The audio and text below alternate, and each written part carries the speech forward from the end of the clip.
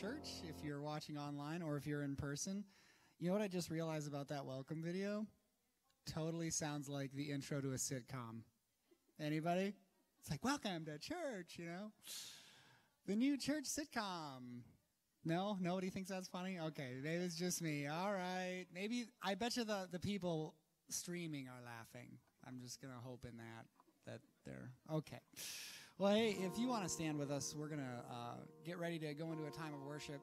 We're going to go over our vision statement as a church and as individuals, though, because this is just so important to who we are as a church. So if you're watching online and it's your first time, or if it's your first time here in person, this is really the DNA of our church. So we desire to be a safe place for people to be in process, and a place where everyone realizes they are in process. None of us have arrived. Guys, I think we can all look into our lives and say, yep, we've got some steps to take, right?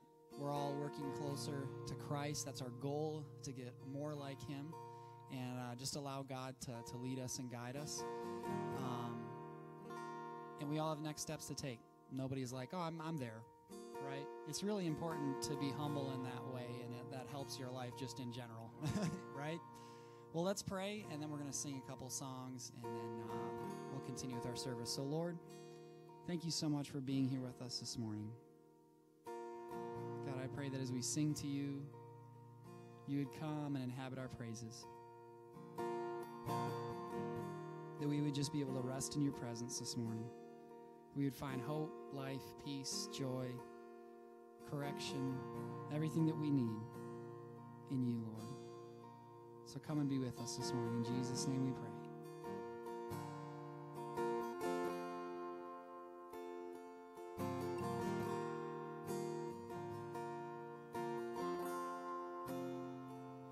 When our homes are hit by heartbreak, let your presence meet us there. When the pain seems overwhelming, we hold on to you.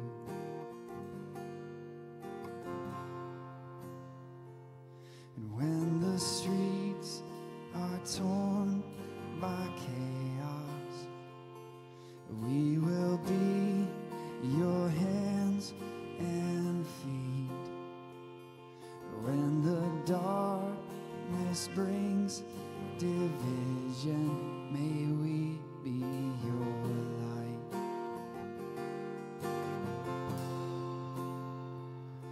'Cause we know that our world needs Jesus. We know that our world needs freedom. So give us eyes to see the hurting and the broken. Let our lives align with every word you say. The nations ache from violence. We will be your blessed peace. When the headlines scream injustice, may we shout your name.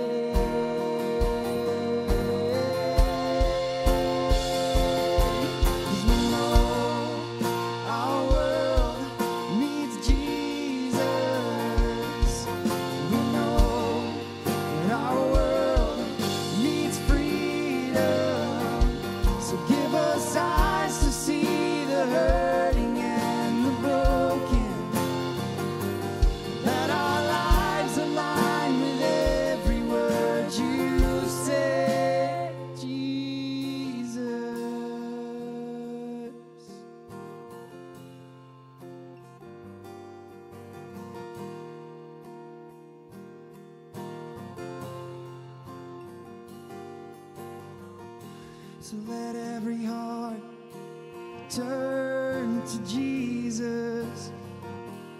Let every voice sing of your great name. Let all the earth know your freedom. We believe for more.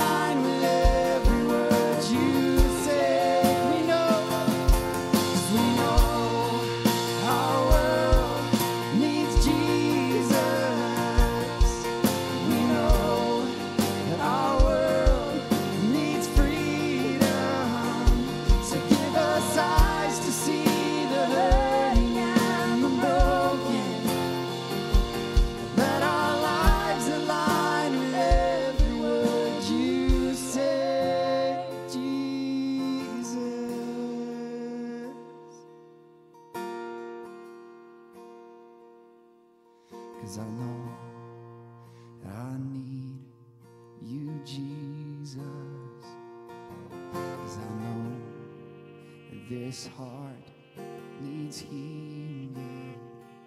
So from my knees I lift this prayer to you, my Savior, for my life and for the world. You're the answer, Jesus.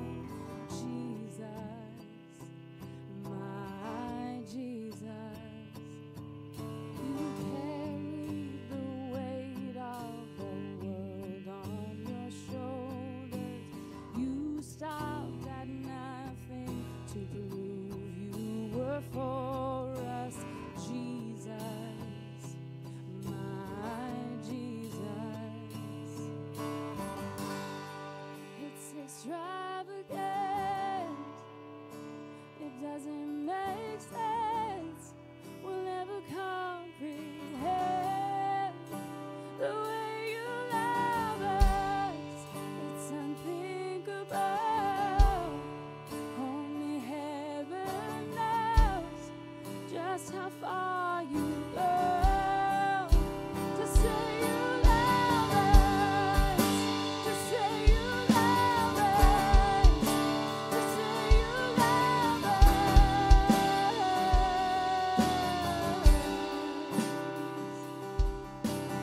You don't belittle our pain and our suffering. You comfort us in our greatest unraveling. Jesus, my Jesus, you are the dawn that is breaking within me. You are the sun that is rising around me. Jesus, my Jesus, it's extravagant. It doesn't make sense. We'll never comprehend the way you love us. It's unthinkable.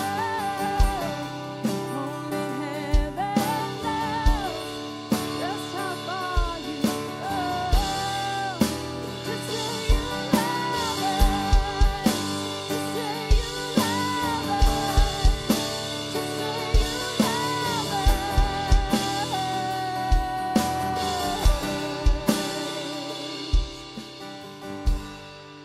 It's extravagant. It doesn't make sense. We'll never comprehend the way you love us. It's unthinkable. Only heaven knows just how far you go. To say you love us.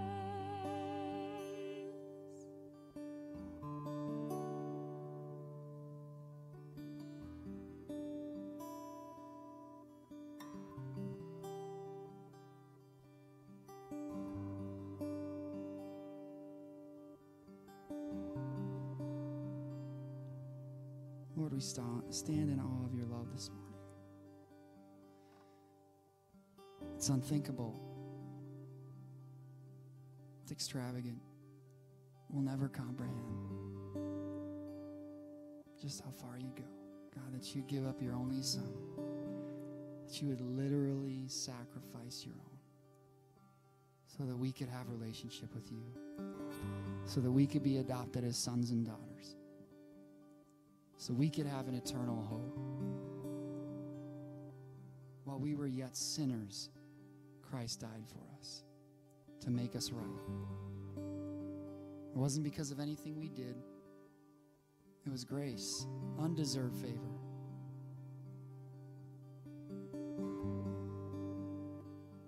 So now we can come boldly into the throne room of God,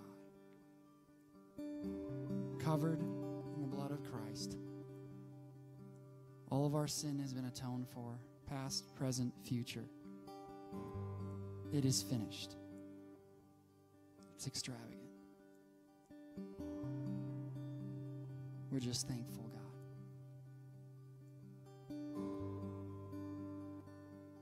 Continue to meet with us this morning. It's in Jesus' name we pray. And everybody said, amen.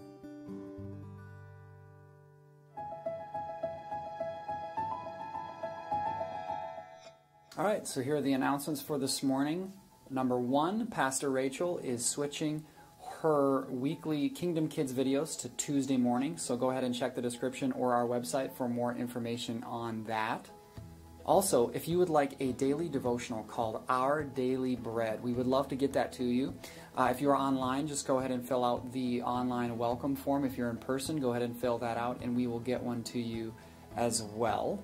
We also have some brand new process groups coming your way. The first one is DNA of Relationships. which will be taking place on Wednesday from 6:30 to 7:30. It's going to go for 8 weeks, and it begins on July 22nd. The second one is called Finding God in My Loneliness by Lydia Broback. That will be coming soon this summer, so just keep your eye out for details on that. The final announcement has to deal with our next sermon series, which will be starting on June 21st. It's called The Blessings of Unity.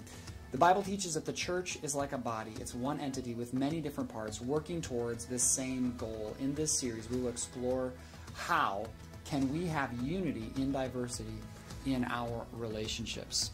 Thanks for joining us this morning again. See you later.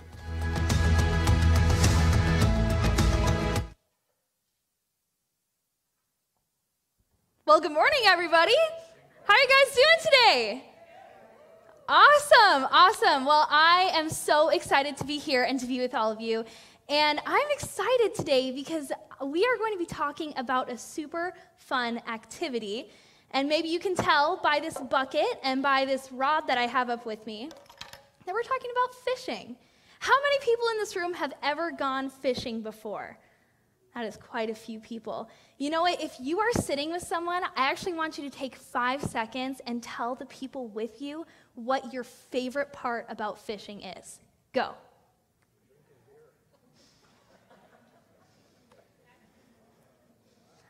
Awesome. Well, I heard a couple things, and I know there are some super fun things about fishing. Maybe your favorite part is being outside or being in a boat. Maybe it's eating delicious fish at the end of it. Maybe it's being with the people you love. But for me, I have one part of fishing that is my absolute favorite, and that is playing with the minnows and leeches and worms. Playing with the bait. It is so much fun. It comes in this little bucket, right? And you can just pick up the minnows and leeches or watch them swim around or see the worms squirm. It is so much fun. And sometimes I even like playing with the bait so much that I don't even want to go fishing. I don't want to give it up. I want to play with it. It's so much fun. But the problem with that is if you hold on to the bait, if you don't cast it away, you will never catch a fish, right? In order to catch a fish, we have to take the bait, we have to put it on our hook, we have to cast our line, and then, and only then, will we get a fish, right? And so I think that maybe this could even be something that's kind of like when we worry. Now, hear me out. So sometimes, just like the bait, how I want to hold on to it, and I want to keep it in my hands, right? And I want to play with it. But I need to be able to cast it away and to give it away in order for me to have fish. And in our Bible, it tells us that when we worry, we can cast that on God. We can tell God about our worries because he cares for us. And when we send our worries away, we'll receive help from God. We'll receive love from God. It's like our delicious fish, right? So I want you to think, Kingdom kids and adults too, I want to think about what you're worried about. Maybe you're worried that you won't get to go to school in the fall. Maybe you're worried that you will never stop fighting with your siblings. There are a couple things you could be worried about. But our Bible tells us that we can cast those things on God. We can say, God, this is what I'm worried about, but I trust you. Will you help me? And when we do that, God shows us how much he cares for us and how much he loves us. So let's be thinking about that today and for the rest of this week. Well, Kingdom kids, I'm so excited to see you on Tuesday morning. Remember, you can watch our video anytime throughout the week, but if you join me Tuesday at 11 a.m., then you can actually comment live on the video and interact with me and your friends. So I hope to see you all there. But for now, let's all join Pastor Amy in the Lord's Prayer. Good morning. Didn't she do such a wonderful, wonderful job casting all the worries upon the Lord? Well, it is amazing when you cast your worries upon the Lord. So let's say the Lord's Prayer together. Our Father, who art in heaven, hallowed be thy name. Thy kingdom come, thy will be done, on earth as it is in heaven. Give us this day our daily bread, and forgive us our trespasses as we forgive those who trespass against us. And lead us not into temptation, but deliver us from evil. For thine is the kingdom, the power, and the glory forever and ever. Amen. Do you know that prayer is of utmost importance when we're going through these dark times in our lives? And God has the glory, he has the grace, and he has the truth for each and every one of us. So let's pray together. In Isaiah chapter 58, verse 11, the Lord will guide you always. He will satisfy your needs in a sun-scorched land and will strengthen your frame. He will be like a well-watered garden, like a spring whose waters never fail. Lord, thank you for guiding me through this maze of life. Thank you for satisfying my soul and strengthening my bones. Thank you for your living water that quenches my inner thirst. I am fully satisfied in you, Lord. So please take the time to pray.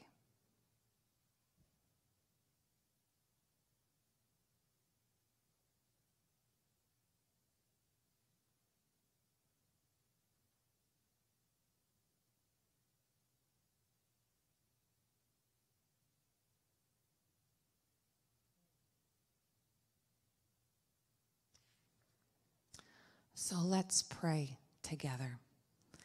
In Psalms chapter 119, verses 105, your word is my lamp for my feet and a light on my path. Lord, these are some dark times, and I need your light. Thank you that your word is my light. As I read your word, show me your path. So please take the time to pray.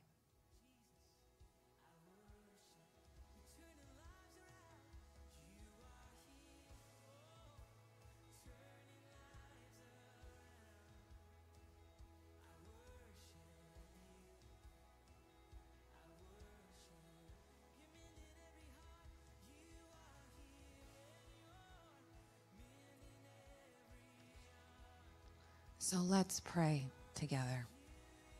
In Matthew chapter 25, verse 40, the king will reply, truly I tell you, whatever you did for the least of my brothers and sisters of mine, you did for me. Lord, show me how I can minister to you through those around me, because whatever I did to the least of these, I did for you. So please take the time to pray.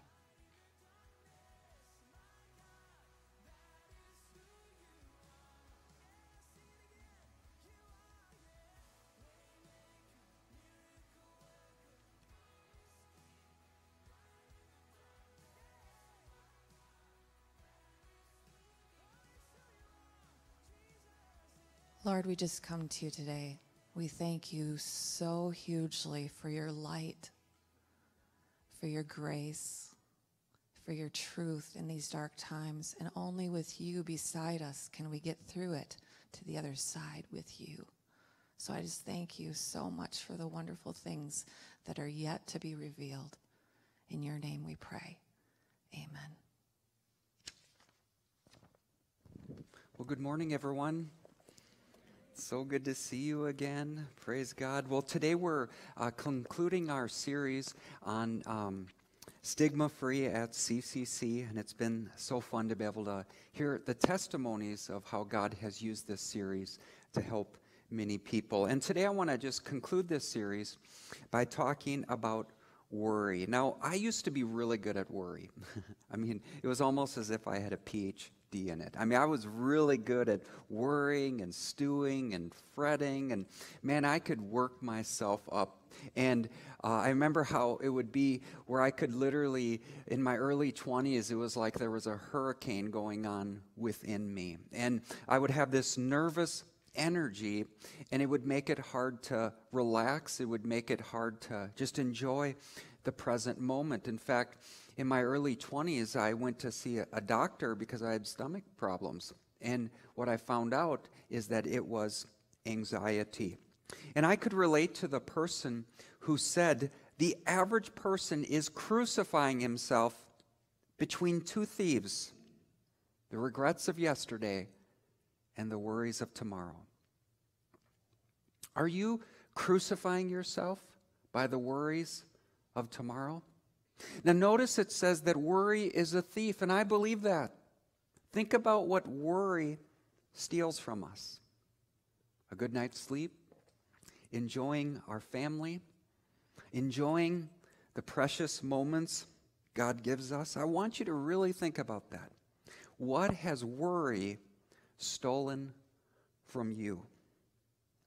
You know, if some of us worried before this pandemic and were anxious, think about how much more we're probably worrying now. I remember last week talking to some friends at the service, and they talked about the anxiety that they have been going through this pandemic. And one person wrote, "It's terrifying to learn that an illness such as COVID is spreading across the globe.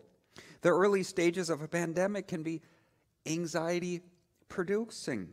During that time, you don't know how widespread or deadly the illness is going to end up, and feelings of fear and anxiety and sadness and uncertainty are normal during a pandemic." So some of us before the pandemic wrestled with anxiety and worry, and this pandemic has only added fuel to our anxiety fire. Do you wrestle with anxiety? You know, it's been said that we live in the age of anxiety. What are you worried about today? What if I lose my job?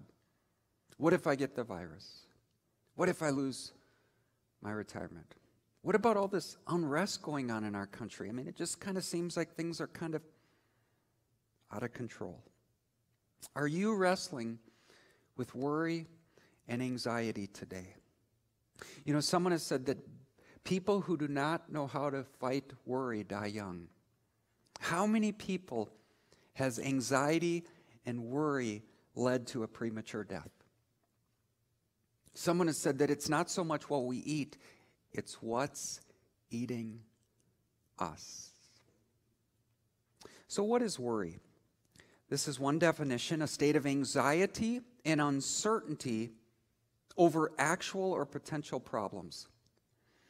A state of anxiety and uncertainty over actual or potential problems. Now, when it comes to anxiety and worry, like we talked about last week, there are different degrees of depression. There's also different degrees of anxiety. In fact, NAMI writes, everyone experiences anxiety.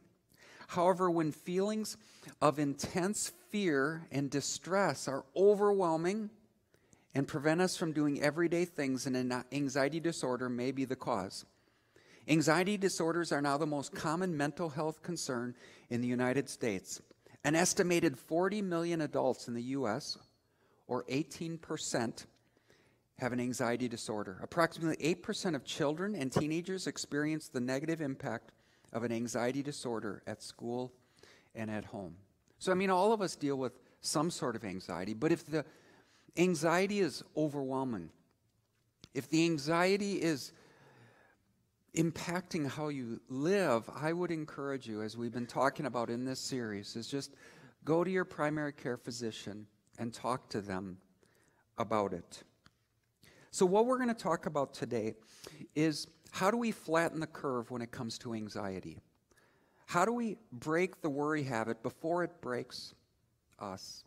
How do we overcome worry? Now, the reason this is so important, and again, I hope you hear my heart, the reason this is so important is because worry and anxiety is a thief.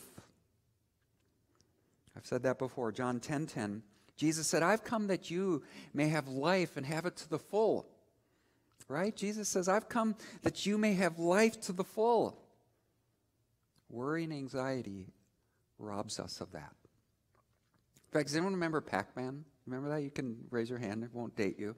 Yeah, those of us from the 80s? Yes, okay. So think about little Pac-Man. He's kind of a little C there, and I call that the Christ life, and that's the full life that God has for us, and we're just going along and feeding on his word. But then these ghosts of worry and these ghosts of anxiety are seeking to destroy us. And how do we overcome worry? How do we break the worry habit? Well, today what we're going to do is we're going to look at a text from the Sermon on the Mount, and we're going to talk about what it teaches us about how to overcome worry. Now, before I read this text, I want to remind you that Jesus gave this message out in nature. And what's interesting is I read it, notice how he'll say, look at the birds. There's probably a bird flying over, a Canadian goose or something. And then he goes, look at this flower. So remember, he's reading this outside. So this is some of my favorite parts of the Bible. And just, I want you to just let this minister to your spirit. That is why I tell you not to worry about your everyday life. Now, I want to stop right there and just say this. If we're worrying, we're disobeying God, because he tells us not to do it. Whether you'll have enough food or drink or enough clothes to wear. Isn't life more than food and your body more than clothing? Look at the birds. Look at the birds, he probably said. They don't plant or harvest or store in barns, but your heavenly Father feeds them. Aren't you far more valuable to him than they are? Now, can all your worries add a single moment to your life? And why worry about your clothing? Look at the lilies of the field and how they grow. They don't work or make their clothing, yet Solomon in all of his glory was not dressed as beautifully as they are. So think about it. If God cares so wonderfully for the wildflowers that are here today and thrown into the fire tomorrow, won't he care for you? Why do you have so little faith? Now notice how Jesus links worry to a lack of faith. So don't worry about these things, saying, what will we eat or what will we drink or what will we wear? These things dominate the thoughts of unbelievers. And your heavenly Father already knows all your needs. So Jesus is telling us what not to think about. So what are we to think about? Verse 33. Seek the kingdom of God above all else. Above all else. Live righteously, and he'll give you everything you need. Don't worry about tomorrow, for tomorrow will bring its own worries. Today's trouble is enough for today. Wow. What a treasure chest when it comes to overcoming worry. And what I want to do for the rest of the time is I want us to just kind of dive into that text and see what it teaches us about how to overcome worry. And I've put my 4 points all in the letter F, because I want you to get an F when it comes to worrying. Okay? I want you to not be good at it. All right? So the first thing is faith. And basically, what we're talking about here is trusting God to provide. Jesus says in verse 25, that is why I tell you not to worry about your everyday life, whether you'll have enough food or drink or enough clothes to wear. Isn't life more than food and your body more than clothing? And what Jesus is getting at is that when we have faith, we just trust God to provide. Now, how does God provide? Sometimes we can have an erroneous view when it comes to this, and we kind of have the mindset, well, I just need to sit back and lay on the couch, and God will provide, right? I don't need to do anything. God will provide. I call it pious irresponsibility. And Jesus says, look at the birds. Now, any bird watchers here? Anyone? Raise your hand, okay. Do birds just sit and wait for the worm to fall into their lap? No, they actively seek it. And the point is that when it comes to God providing for us, we have a part.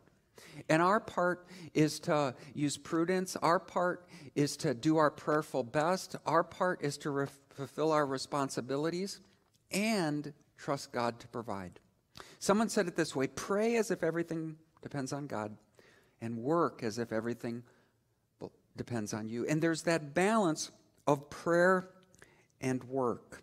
And I just want to encourage you to think about, are you on a ditch in either side? See, one ditch is the pious irresponsibility. Well, I don't have to do anything. God will provide, right? I just have to just sit on the couch, eat Doritos, and watch TV, and God will provide. That's pious irresponsibility. The other ditch is practical humanism. And we act as if it's all up to us. If it's to be, it's up to me.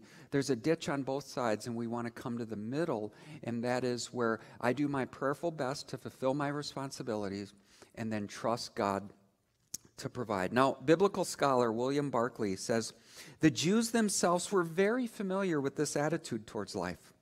It was the teaching of the great rabbis that life ought to be met with a combination, watch this, of prudence and serenity. They insisted, for instance, that every man must teach his son a trade, for they said not to teach him a trade was to teach him to steal.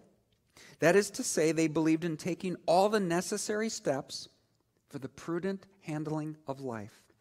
But at the same time, they said, he who has a loaf in his basket and says, what will I eat tomorrow, is a man of little faith. Jesus is here teaching a lesson which the people knew well, the lesson of prudence and forethought and serenity and trust combined. Here's how I summarize it. I will do my prayerful best to fulfill my responsibilities and trust God with the outcome. Would you read that with me? I do my prayerful best to fulfill my responsibilities and trust God with the outcome. The Bible says that the horse is made ready for battle, but victory belongs with the Lord. Now, the second way to overcome worry is Father. And basically what Jesus is saying is that we have this heavenly Father who cares for us and who loves us, and he's watching over us. And you know, you think about a human father, and next week is Father's Day, and you think about a human father who cares for his children and loves his children, and that father, no matter who he is fallen, is not perfect. And we have a perfect heavenly Father who is watching out for us, and we can trust him. In fact, in Luke chapter 11, verses 11 and 13, he says, which of you fathers, if your son asks for a fish, will give him a snake instead? Or if he asks for an egg, will give him a scorpion? If you, though, then you're evil, know how to give gifts to your children, watch this, how much more will your Father in heaven give the Holy Spirit to those who ask him? You know, if you think about the Lord's Prayer, it says, our Father, right? Did you know that that word is actually Abba, Papa, Daddy? I just want to encourage you that when you're anxious, just pray this prayer. Abba, I belong to you. Abba, Papa, I belong to you. You know, one of my favorite pictures of our dogs is when they were younger, the two puppies, and they're a lot bigger now, okay? But this is Papa Bear. He's the older bear. And just see how they're snuggled up next to him. And it's kind of like, you know, if we're around Papa Bear, we're going to be okay. And I want to encourage you that don't waste your time worrying. Invest your time worshiping. Don't waste your time worrying. Invest your time worshiping. What is worship? It's getting close to Papa. It's getting close to Abba. Now, notice I said that worry is a waste of time. It is. That's one of the things Jesus talks about in this verse. In fact, in one translation, it says, which of you by taking thought can add 1 cubit unto his stature? Now, a cubit is from your elbow to your top finger. And Jesus is saying, when you worry, do you add a cubit to your stature? No. His point is, worry is a waste of time. So here's an experiment. I want you to go home today and write out what you're worried about, and then put it in a drawer and come back to it a year later. And do you know what you'll find? The majority of things you worried about never happened. Like Michael Montney said, my life has been filled with terrible misfortunes, most of which never happened. They happen up here, right? In fact, there was a study done, and they looked into what people worried about, and 85% of what they worried about never happened. And of the 15% that did happen, 79% of it, they handled it better than they thought they could, or they learned a very valuable lesson. So the lesson is that 97% of what we worry about is a waste of time. So I want to encourage you not to worry, but to worship. Those of you who are listening online, don't waste your time worrying. Invest your time worshiping. Now, the third way to overcome worry is first. Jesus says, don't worry about these things, saying, what will we eat? What will we drink? What will we wear? Now, notice this. These things dominate. It's not just a passing thought. Dominate the thoughts of unbelievers. But your Heavenly Father already knows your needs. Okay, so we know what's not to dominate our mind. What is to dominate our mind? Verse 33. Seek the kingdom of God above all else. What does the kingdom of God mean? The rule and reign of God in your heart. When God is reigning in my heart, not just when He's the resident, but He's the president of my heart, the kingdom of God has come. Seek the kingdom of God and live righteously, and He'll give everything you need. Now, what I'm about to say is so important. Jesus is saying there's two approaches to life. The first approach is to live like an unbeliever, which is to nervously go around and focus on just providing for your needs. Well, I have enough. I hope I have this. And that's the focus. Or the other approach is to seek God first and to live righteously, knowing that as you do that, you come under God's umbrella of blessing and He will provide for you. Let me say it again. There's two approaches to life. To just kind of nervously, I got to provide, I've got to do all this stuff, or focus on putting God first, living righteously, knowing that as you do that, God Himself will provide for you. Now, Matthew 6:33 is a very special verse to me. When I was in my early 20s, a couple years ago, what's so funny, Sean? What? Anyways, let me start over. So Matthew 6:33 is an important verse to me because when I was in my early 20s, I was searching. I was drifting. I wanted to be married. I wanted to have a career, but none of those things were on the horizon. And I was kind of pursuing those things. And I remember going to church one day, and my pastor spoke on Matthew 6:33. And basically what he said, and the Holy Spirit just used this message to really transform my life, is he said, don't seek after those things. He said, instead, pursue God with all your heart. Put God first. Live righteously, and then He'll take care of those things. And I remember leaving church that day saying, the main thing is to keep the main thing the main thing. And the main thing is pursuing Christ and living righteously. And I said, okay, that's what I'm going to do. I'm going to just focus on pursuing God. I'm going to focus on building my love relationship with Him. And it wasn't too long after that I met Tammy and was called into ministry. And that's what I want to encourage you to do today, is put God first, seek Him first, and He promises to take care of all the rest. Now, one of the reasons it's so important to put God first is because left to our own, we often pursue things that are unimportant in light of eternity. Only one life. It'll soon be past. Only what's done for Christ will last. In fact, notice in verse 29, it talks about Solomon's robe. It says, yet Solomon in all of his glory was not dressed as beautifully as they are. And then notice it says, if God cares so wonderfully for the flowers that are here today and thrown into the fire tomorrow. Now, some biblical scholars say that the flowers that Jesus were pointing to, some of them would have been an anemone. And I don't know if I'm saying that right, but they were purple. And the ancient audience would have connected the purple flowers with Solomon's robe. And Jesus says, they're thrown in the fire. And what Jesus was getting at is that often the things we worry about are unimportant in light of eternity. In fact, what are you worried about today? Let me ask you a question. When you're in eternity 200 years from now looking back, will what you're worried about today matter? Doesn't it say when we've been there 10,000 years? If it doesn't matter 200 years from now, why are you worried about it today? So how do we put Christ first in our life? Warren Wiersbe, a well-known Bible commentator, says this. How do believers today practice Matthew 6:33? We start with our time and put God first every day. This means time for prayer and reading His Word. Taking time to just connect with the Lord. Taking time to read the Word and pray and talk with God. Guys, Christianity is a relationship with Jesus. It's not a religion, okay? And any relationship you want to build, you need to spend time communicating to them. Amen? So you start off every day communicating with the Lord. We'll put God first in every week, attending the house of God faithfully. We'll put God first every payday, paying our tithe to the Lord. We'll put God first in our choices, making no decision that would leave God out. All right, so how do we overcome worry? The final thing is focus. And I love this.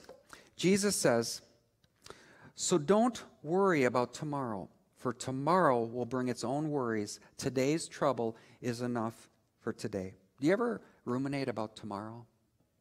Do you ever stew and fret about this week? Maybe it's a presentation you have to give Monday, or maybe it's a doctor's appointment on Thursday, and you're not really engaged in the present moment. Your mind is somewhere else. You ever driven home and thought, wow, I have no idea. I don't remember driving home. But you're not engaged in the present moment. You're worried about tomorrow. And Jesus is saying, don't do that. Live from now until bedtime. Live in day-tight compartments. Did you know that a day of worry is harder than a week of work? A day of worry, someone said, is harder than a week of work. Jesus is saying, live in day-tight compartments. Someone said, every day brings its own problems. To worry about them only doubles them. Now, as human beings, we have the ability to do something called projection. We can project ourselves into the future, and we can kind of project what we think is going to happen. But can I tell you something? None of us know the future. Amen? So to practice that really is a waste of time. Only one person knows the future, and that is the Lord. Don't waste your time worrying. Invest your time worshiping. Now, in the Lord's Prayer, what do we pray for? Do we pray for next week's bread? Is that what we pray for? Do we pray for next year's bread? Is that what we pray for?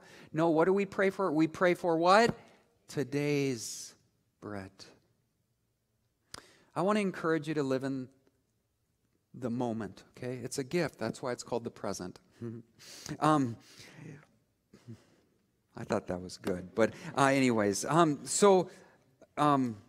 remember reading a quote once that said that when we're truly happiest is when we're focused and engaged in the present moment.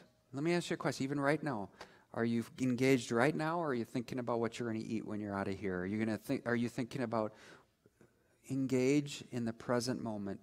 Live from now until bedtime. I'm going to invite Cameron to come forward, and I'd just like you to just bow your heads for a moment and just pray this prayer. Those of you who are watching online, pray this prayer. Those of you who are in person, Lord, help me to not waste my time worrying. Help me to invest my time worshiping. The Bible says, don't be anxious about anything, but in everything, by prayer and petition, with thanksgiving, present your request to God, and the peace of God, which passes all understanding, will guide your heart and mind in Christ Jesus. Lord, as my friends and fellow followers of you are praying, you said that as we hand this stuff over to you, you'd give us a peace. I just pray even now that your peace would fall upon us. I pray that your peace would fall upon our nation. I pray that your peace would fall upon our country and our homes and our community and our country. Now we're going to put 4 prayers up on the screen. And they're based on the 4 F's, because I want you to fail at worrying. And which one of these prayers is the Lord speaking to you about? And I want to encourage you to take this prayer with you this week and pray it over and over. The first one is the faith prayer. Let's pray that together. Lord, as I fulfill my responsibilities, will you provide for my needs? Remember, there's a ditch on both sides. Pious irresponsibility, practical humanism. We do our part and trust God to provide. the Father prayer. Let's pray that one together. Lord, since you are my Father, I trust you to meet my needs with fatherly care. The next one, the first prayer. Lord, as I put you first, please take care of my needs. Two options. One is to be nervously, how do I take care of this? How do I provide? The other option, put God first, live righteously, knowing He will fill in the rest. The focus prayer. Let's pray this one together. Lord, help me to live one day at a time and leave the future into your hands. Would you just bow your heads? And I just want to talk to those of you who are online and those of you who are in person. Do you have a relationship with Jesus? I'm not talking about knowing about Him. I'm not talking about even going to church. I'm not talking about rules and rituals. I'm talking about a relationship with a person. Do you have a relationship with Jesus? And maybe today, as you've been experiencing this service, there's a voice in your heart that is saying, come to me. Let's do life together. And I believe that that is the voice of Jesus. And some of you are saying, Steve, I want to become a follower of Jesus. I want to live a life of belonging and believing in Him. You say, what do I have to do? First of all, you have to admit that you're a sinner. You have to admit that I've fallen short. I've broken God's law. We can justify, we can make excuses, we can blame. But the starting point of the good news is the bad news, which is, I need God's grace. I've fallen short. Next, you believe on the Lord Jesus Christ. In other words, you put your faith in what He has done for you on the cross. That on the cross, Jesus Christ died for your sins. And God placed on Him our sins. And when we put our faith in Him, see, His grace is extending to some of us today. And we reach out and receive that grace through faith. And then next, we change through the power of the Holy Spirit. The Holy Spirit redecorates our soul. He fills us with the fruit of the Spirit: love, joy, peace, patience, kindness, goodness, gentleness, faithfulness, mercy, and self-control. Let me ask you a question. If you were convicted for being a Christian, would there be enough evidence to convict you? Let me ask you again. If you were arrested for being a Christian, would there be enough evidence to convict you? When Jesus comes into your life, there are different fruit. There's different, you live differently. You're not perfect, but there is a change. Jesus is not only the resident of your life, He's the president of your life. If that's you today, if you want to just surrender your life to the Lord, if the Holy Spirit is knocking on the door of your heart, just pray this prayer with me. Dear Lord, forgive me of my sins. Oh God, forgive me of my sins. Come into my heart. I invite you to be the leader of my life. I surrender. I surrender control. Fill me with your Holy Spirit. Thank you, Lord. Thank you, God.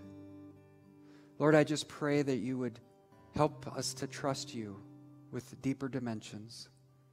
Lord, I pray that we would not waste our time worrying, but we would invest our time worshiping. And I pray for a peace which transcends all understanding. Like a hurricane, there's an eye, a peaceful center, that when everything around us just seems to be chaos, there's a calm center because you are there.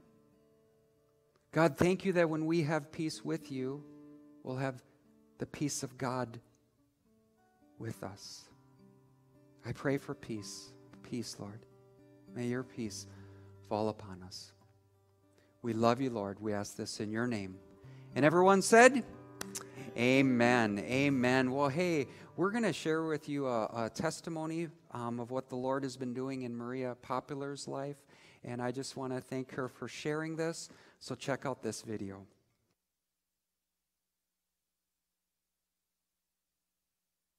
I didn't understand that I was worthy of people caring about me. So I really put on a smile and pretended that I was okay, but I wasn't okay. So when I first also came into church, I got to meet Julene. And I don't know if you've ever had a chance to meet Julene, but she greets you with this warmth and smile. And then a couple Sundays later, I met Pastor Amy. And when I saw Pastor Amy, I knew I wasn't going to be judged. And she had gotten up and talked about Healing Hearts Ministry and what it was, and that they would start classes soon. And I thought, well, maybe I'd like to do that someday. I really discovered just how much of a wreck I was, which was a good thing. I really wasn't okay. Pastor Amy and I have had the opportunity to pray through a horrific childhood. I did not know that I had the things that weren't right in my life are called bitter fruits.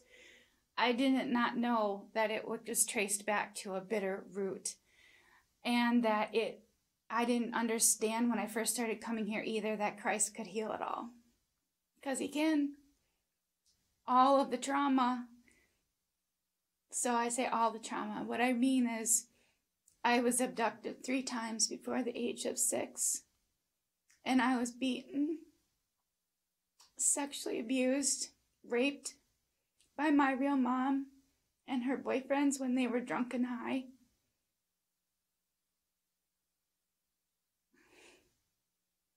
And I learned or formed beliefs that I was worthless. That no matter how I felt, no matter if I said no, that I was not a valuable person. That it was okay for people to walk all over me. And so I formed beliefs and behaviors around blaming other people. I judged a lot of people. I wanted to protect myself, put myself in a shell, and say I can do it on my own. But the reality is you can't. You can't do it on your own. And when I was in my protective shell, I was hurting myself and other people. I guess what I'd like to share with you is that through Healing Hearts Ministry, through Christ, using Healing Hearts Ministry and the ministers and Pastor Amy and CCC as a place and a vessel and a tool, all of us, myself included, Christ can heal us. We can pray out the trauma. We can get to the other side where we don't feel like we're drowning in our own stuff anymore. And you can have peace in Christ. I really felt like I had my act together, but I didn't. I was a wreck. And I'm happy to be a wreck now. I know that this healing through Christ and coming to Christ is a lifelong process. And it really began when I chose or felt led and chose to follow Christ by being baptized here at CCC and giving my life back to Christ.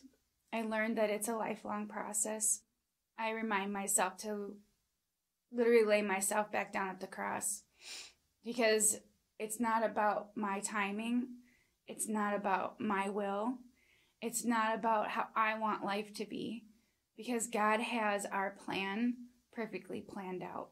We just need to be ready to listen and follow. When I think at the whole process, and I'm going to read verbatim, a lot of us just graduated as Healing Hearts prayer ministers. And I'm really, really reminded of this verse And we know that in all things God works for the good of those who love him, who have been called according to his purpose. Romans chapter 8:28. So what I have found in this whole process of baptism and Healing Hearts ministry and being in community with our family here at church is that this is a lifelong process. It is okay to not be okay. It is okay to sit for an entire hour at the back of church and ugly cry. I've done that.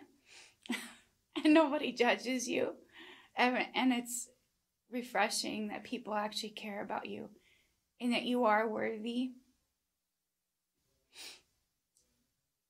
And we are so loved.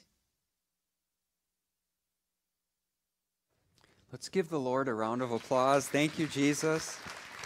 Thank you. Thank you, Lord. Maria, thank you so much for sharing that. What a blessing that is. And thank you for the Healing Hearts ministers. And we are a place of healing. And, you know, I just want to remind you that we're going to now worship the Lord through our tithes and offerings. And as you give, remember, you are making stories like that possible. There's a few ways that you can give today. First of all is through our text giving to 507-204-7475. 507-204-7475. Next, there is our website. You can go to our website, and there's a box on it called Give. You can send it in the mail. Those of you who are watching online, to Community Celebration Church, 27337 County Highway 34, Casson, Minnesota, 55944. For those of you who are in person, there's some baskets out there. As you leave, you can place them in there. But let's remember that, as we talked about earlier, this is not, worship time is not just the singing part or the speaking part. This is a part of worship as well. So we worship God through our tithes and offerings. Next, for those of you who are watching online, we want to let you know that there's a phone number that you can call, 634-7013, and there are people waiting to talk with you and to pray with you. You can also go on our website, and there's a box that's called Prayer, and you can send your prayer requests that way. Well, I want to thank you all for joining us today, and I want to encourage you, as I said earlier, don't waste your time worrying. Invest your time worshiping. I want to thank you so much for worshiping with us today. Now may you go in the grace and the truth of our Lord Jesus Christ. And everybody said, Amen. Have a great week, everyone.